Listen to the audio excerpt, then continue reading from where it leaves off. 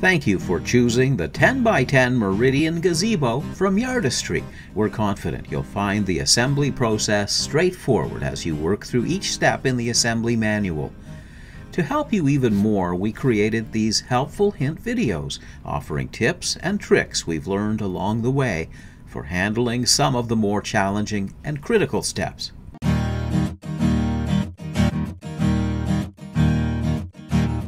Before you begin the assembly process, sort your inventory. Lay each of the wood parts and hardware components on the ground. Then take a few minutes to cross-reference each one with the list in the assembly manual. Remember, we're always here to help. Contact us if you find a part that is damaged or missing. Take a moment to record the carton ID stamp for each box that you receive. Record them on page 11 of your assembly manual.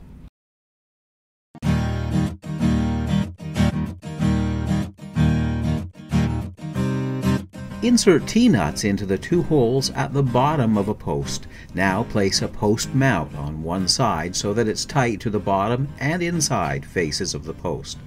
Attach loosely with a hex bolt. Then repeat to install a second post mount at the bottom of the post. Next, place a plinth on one side of the post so that it's flush to the bottom. Attach it with 4 wood screws. Repeat to install plinths on the other 3 sides of the post. Use 2 pan screws to secure each post mount to the inside of each post. It's okay to insert these at an angle. Now secure each post mount to the bottom of each post using 2 wood screws. Then tighten the bolts.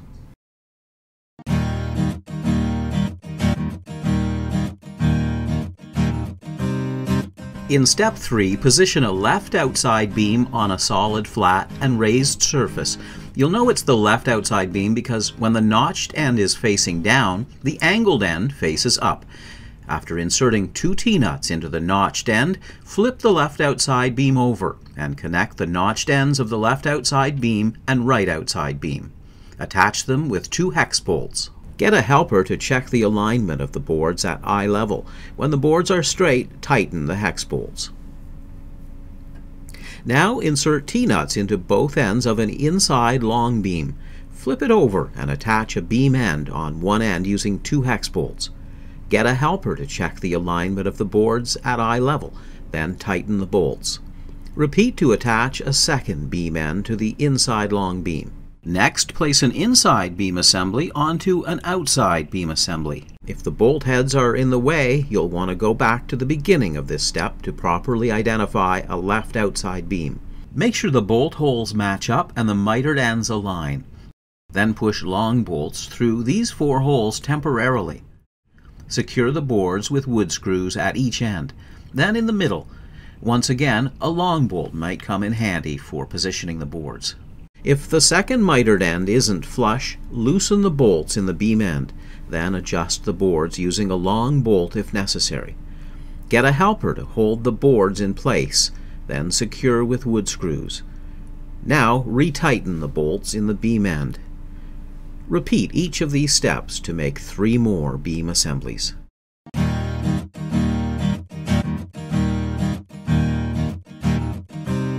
Get at least 4 people to help with frame assembly in step 4.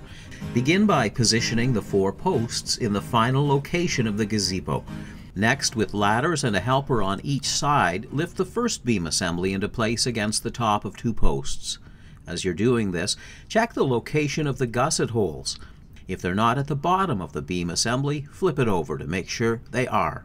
Now make sure the end of the beam is flush to the top and side of a post before attaching it with a hex bolt. Repeat to attach the other end of the beam to a second post. The second hole on each beam remains empty for now. It will be used in a later step. Repeat each step to attach 3 more beams to the assembly. As you're positioning the beams, make sure the mitered corners fit together tightly. Once all of the beams are in place, it's time to check the measurements of your gazebo. It should measure 9 feet 1 7/8 inches from the outside edge of adjacent posts. Measuring diagonally from the inside corner of one post to another, it should measure 11 feet 7 7/8 inches. Make sure each post is square to the beams. If they're not aligned right, use your foot to make adjustments at the bottom of the post. Check each post to make sure it's level too, once again adjusting as necessary. Now make sure each beam is level. When the frame is level and square, insert lag screws into the holes at the top of each post and tighten the bolts.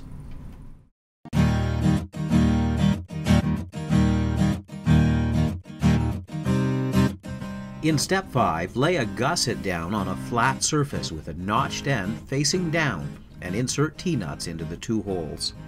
Repeat to insert T-nuts in the same manner on all 8 gussets.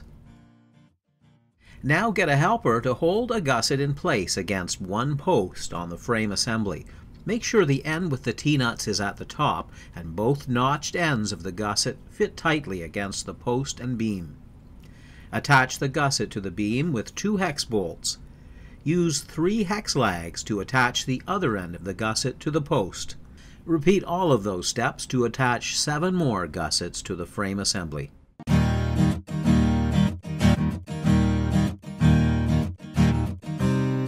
In step 7, get an assistant to help position a corner RT and corner LT on each side of a rafter. The notches on all 3 boards must be facing up. Once the top edges are flush, attach with 2 wood screws per side. Next, position a fascia beam assembly against the bottom edges of the corner LT, corner RT, and rafter. Check to make sure the fascia beam assembly is at the same angle as the rafter edge. If it isn't, flip the fascia beam assembly over to achieve the correct angle.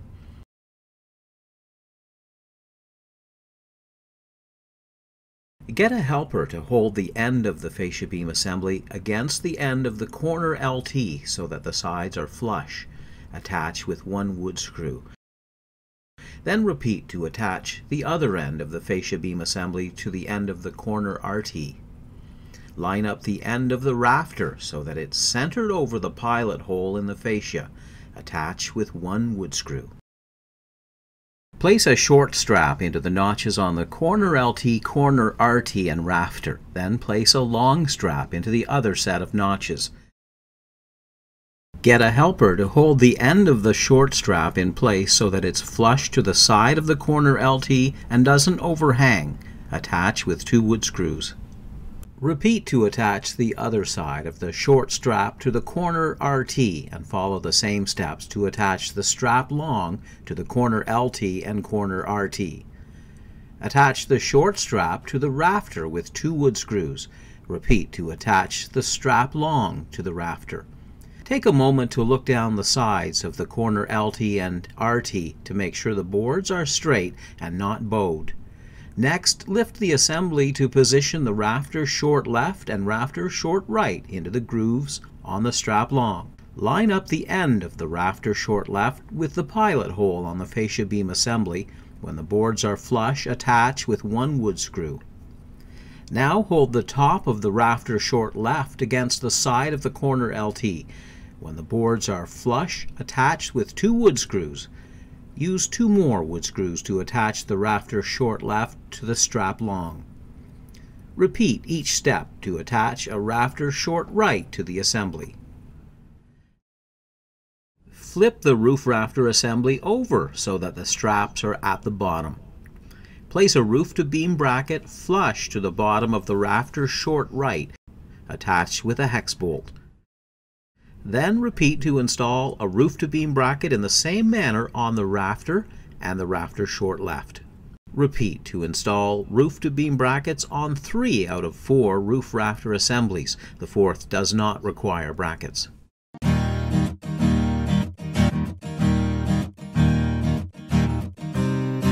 Gloves are essential for this part of the assembly because roofing material can have sharp edges. To prevent scuffing, remove the clear and blue protective film from both sides of each aluminum part just before you use it. If you're using a power tool, be careful not to over-tighten the roofing screws because that can damage the roofing panels. We recommend hand tightening the screws until they're snug. Steps 9 and 10 should be done on a flat, solid, raised surface. Position the long panel left and long panel right onto the roof rafter assembly. Make sure the panels overlap at the rib in the center. The panels should be flush to the side of the corner LT and corner RT, and at the bottom there should be a slight overhang of the fascia beam assembly. Attach with 4 roofing screws in the locations identified here. Next, position the short panel left and short panel right onto the roof rafter assembly so that they overlap the edges of the long panels. Make sure they're flush to the sides of the corner LT and corner RT, and there's a slight overhang of the fascia beam assembly. Make sure the panels don't overhang on the sides. If they do, loosen and remove the roofing screws and adjust the roof panels so they're aligned correctly, then replace and tighten the screws. Now insert the remaining roofing screws into the panels. With a helper, place a roof edge left and roof edge right along the bottom of each roof rafter assembly so that they meet in the center and the ends are flush with the ends of the fascia beam assembly. Attach with roofing screws. Now peel away a small portion of the backing on a strip of weather seal, then begin attaching it to the rounded bottom of a ridge clip. When you're done applying the full length of weather seal, attach the ridge clip to one side of the roof panel assembly. Take care not to push down on the ridge clip. As you attach it with wood screws, make sure the weather strip is positioned to just meet the aluminum roof panels. It's also important to make sure the ridge clips don't stick up too far at the top. In the correct position, they should look like this. Attach the ridge clip with wood screws, then repeat to install a second ridge clip on the roof panel assembly.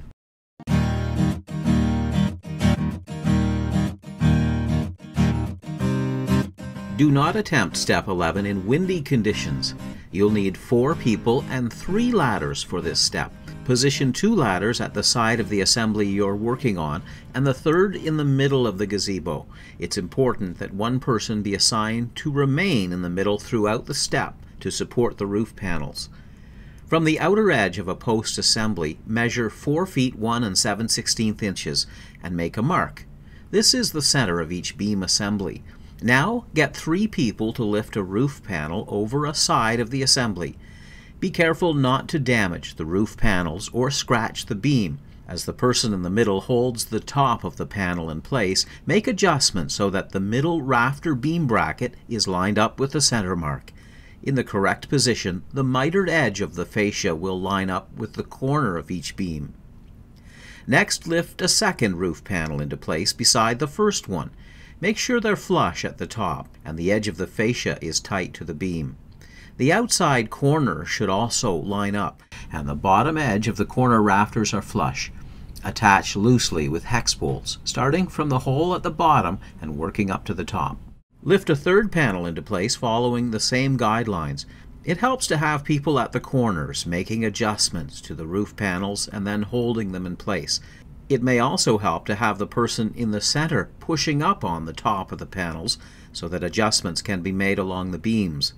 Once again, attach the panels with 3 bolts, starting from the bottom.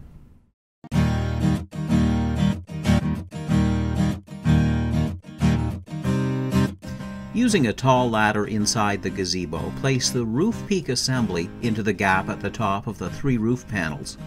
Make sure the corners of the peak cap line up with the roof ridges. Next, push the 2 roof peak brackets onto the carriage bolt before attaching the peak loop with just a few twists. Use pan screws to secure the roof peak brackets to each corner LT and corner RT.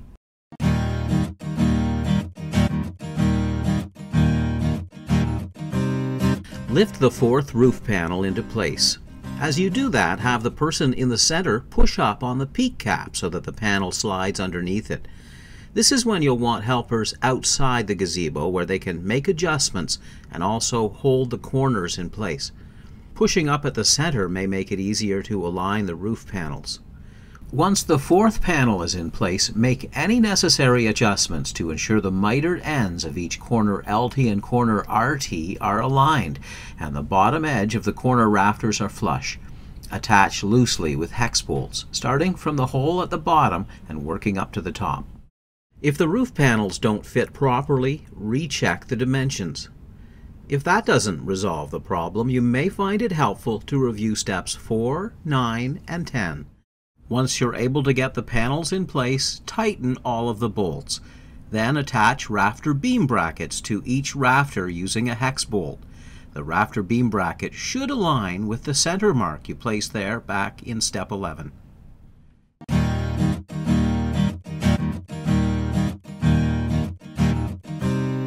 It may help to have an assistant push up in the middle of the roof panel assemblies as you complete step 15.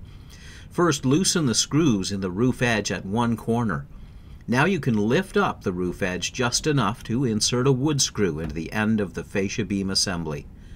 Repeat at the other side to insert a wood screw into the second fascia beam assembly. When you're done, retighten the screws in the roof edge on both sides.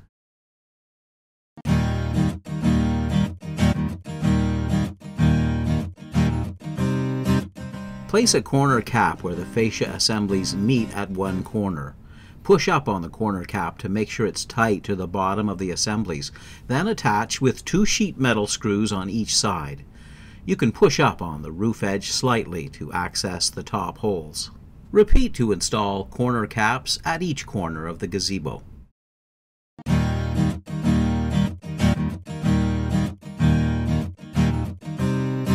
In step 17, get a helper to push up in the middle of the roof assembly. As they're doing so, attach one of the rafter beam brackets to the rafter with a pan screw. Use 3 more pan screws to attach the rafter beam bracket to the beam. Then tighten the bolt. Repeat to secure all 12 rafter beam brackets in the same manner.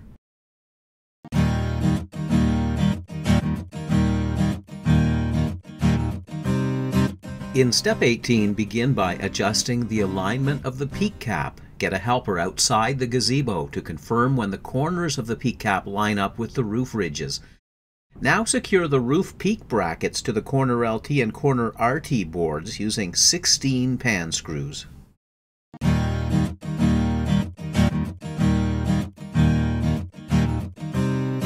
Begin step 19 by removing the plastic film from both sides of a ridge cap. As you prepare to install the ridge cap, get a helper inside the gazebo to push up on the peak cap. Slide the ridge cap over the ridge clips and then all the way up to the top where it should slide under the peak cap. Secure the ridge cap with 2 sheet metal screws.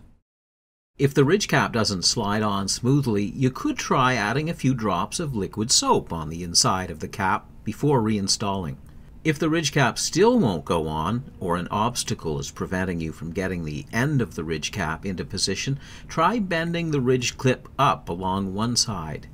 Now hook a side of the ridge cap over the bent edge and push down until it catches.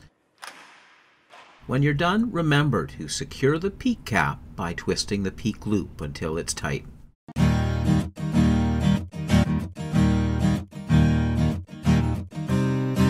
Using a ladder inside the gazebo, measure 5 3/4 inches down from the top of a post and make a mark. That's where you'll position the bottom of a twist bracket RT or twist bracket LT. Attach it with 4 pan screws.